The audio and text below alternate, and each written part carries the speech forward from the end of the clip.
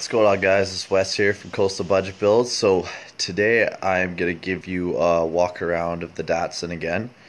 A little more in detail. I've done a lot of work since I posted the last video. I don't even know where to start. I've spent probably 12-13 hours a day for the past 3 weeks working on this car because I don't know, there's something about this car that I'm so passionate about. It's freaking awesome. So I'll walk you through it, show you what I did, and answer some of the questions that people had on YouTube and on Facebook. So here we go. Alright guys, so here's the car. It's a 1974 Datsun 260z, and the engine in it is out of a 1981 280ZX. Now, the reason I took the 2.8 liter out is because the ZX was rusted right out. So I had the 2.4, yeah, I had the 2.4 in here originally, and it was kind of cool. It didn't really run very well when I got it, but we wanted to put the 2.8 and do something crazy with it. So it's an L28, and it's stock internals, everything's stock. I don't know if it's the high compression pistons or not. We'll find out if I throw one of the pistons through the hood, pretty much.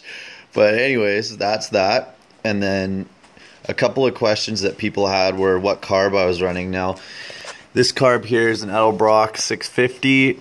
It's off like a small block Chevy or something like that. Who knows? I don't know. It's something on the shelf that my girlfriend's dad was nice enough to give to me. Thank you, Larry, if you're watching this video. The turbo is an HC1 off a first generation Cummins. Yeah, another friend of mine, Billy, thank you very much once again. He's the guy that gave me the turbo. That was awesome. I want to give a shout out also to Jason from KenMac, because he's the one that hooked me up with the ZX, and that's the donor car we got the 2.8 out of. Now the rad is out of the the rad's out of the 280ZX. The engine's out of the 280ZX, and the fan, the coil, the distributor. That's pretty much it. Distributor and engine, you know, simple stuff. Now the intake manifold, it's the stock. Holy god damn it, this is so complicated to explain. There's so much going on here. Okay, so the intake manifolds in here, here, and here came off the 2.4 liter that was originally in this car when I got it.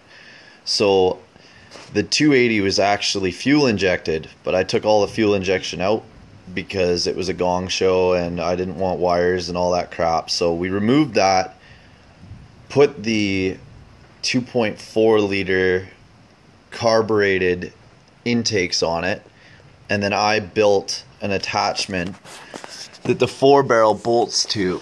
You can see it there. I actually built that 4-barrel intake on the bottom of it there for this carburetor. Now, a bunch of other questions people had were, how the hell is the turbo on the other side? Well, I made an exhaust manifold that actually routes around the engine. It's hard to see. Oh man, I need some more light. Flashlight, where are you?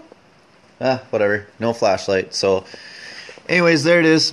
The pipe goes down, goes underneath the oil pan, goes around, routes out this side, comes up, just fits past the starter. Super tight fit, the starter and the oil filter there. Then I made a dump pipe that came up through here for the wastegate. Wastegate, I got it off Craigslist, pretty stoked on that. It's set to 6 pounds of boost right now, so that's perfect as a starting point. I have an electronic boost controller for it that I will be installing.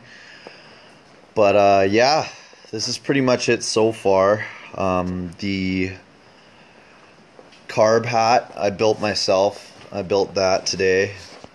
Well, if it's tomorrow and you're still watching this video, whatever, it'll be another day. But yeah, I built that and bolted that on there. It fit nice. It's sealed up good.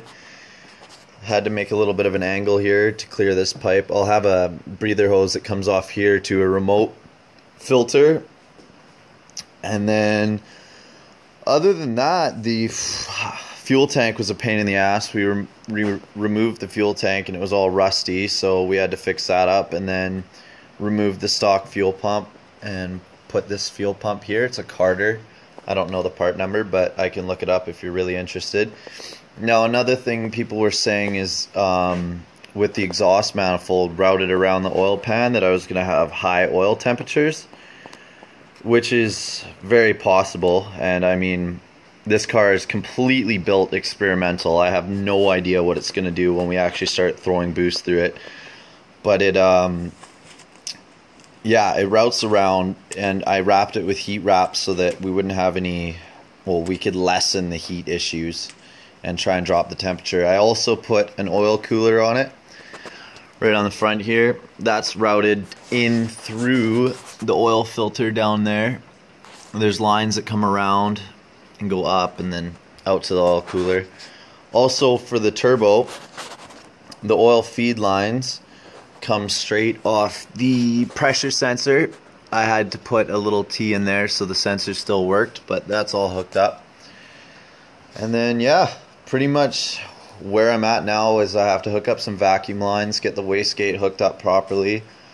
I cut the choke right out of the carburetor, so I had to block those off with those little screws and epoxy because we don't want vacuum leaks. And then routed this fuel rail here. This is off the 2.4 liter. It's just flipped because usually it runs the other way. It runs around the front of the block, but we just flipped it around and modified it a little. Got a little fuel pressure gauge there just for now, just so we can tell what's going on fuel pressure wise. And then I got a little vacuum gauge here I was just messing around with to see what kind of vacuum we were running. That's not going to be under there once it's all said and done. But yeah, need a couple clamps here and here. Gonna throw some boost through it. The exhaust is kind of up in the air like that, but that's just so I don't burn a hole in the firewall. When we first fired it up, it was shooting fireballs out of the carburetor and all kinds of exciting stuff. But yeah, pretty much I think we got her dialed now, so that's all good. Like I said, I haven't actually forced boost through it yet, so I really don't know what it's gonna do. But I can fire it up quick for you just so you could hear it. It's not sealed right now, so we're not gonna get any boost through it, but I can fire it up here and you can hear what it sounds like. Sounds pretty good actually.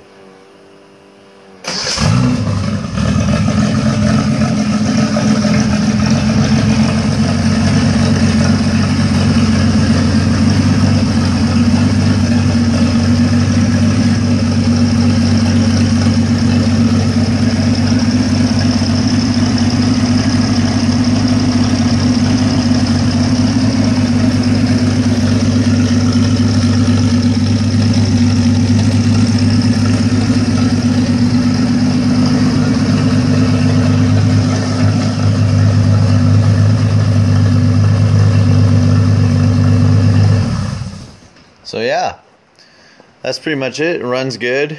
The engine sounds really good. There's no valve noise or anything like that, which is pretty awesome.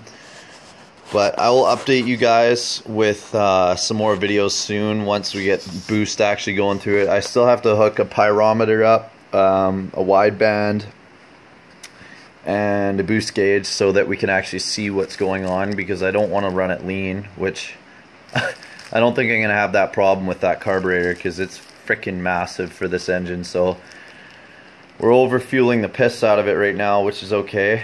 But yeah, just keep on watching and subscribe if you want. You don't have to if you don't want to, but if you want to stay updated with this crazy experimental project, you might as well subscribe, so then you can get all the latest videos.